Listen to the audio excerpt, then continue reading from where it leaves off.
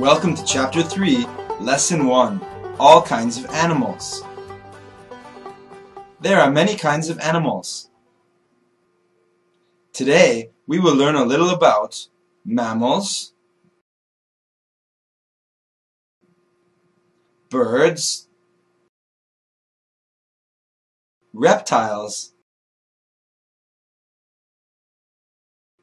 amphibians, fish, and insects. Mammals have hair or fur. They have babies and they give milk to their babies. Mammals breathe with lungs to get oxygen from the air. Birds have feathers and lay eggs in a nest. Birds have 2 legs, 2 wings, and a hard beak. They use their wings to fly. Reptiles have dry, scaly skin. Some reptiles have shells. Scales and shells keep reptiles safe. Reptiles lay eggs on land in a warm place.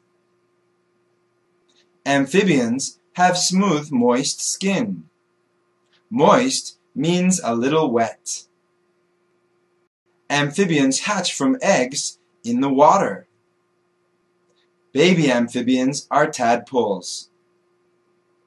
As tadpoles grow, their tails get shorter and they grow legs.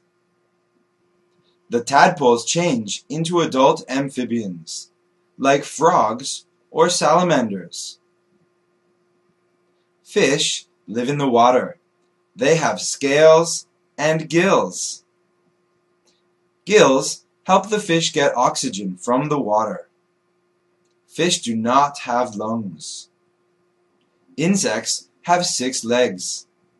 Their bodies are made up of 3 parts. Insects lay eggs. Are spiders insects? No, they are not. They have 8 legs, not 6. Let's think about what we have learned.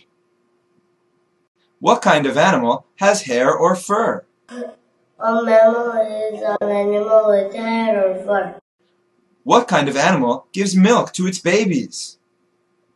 A mammal gives milk to its babies.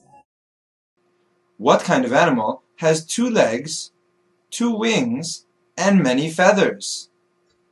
A bird has 2 legs, 2 wings, and many feathers. What kind of animal has dry, scaly skin and lays eggs?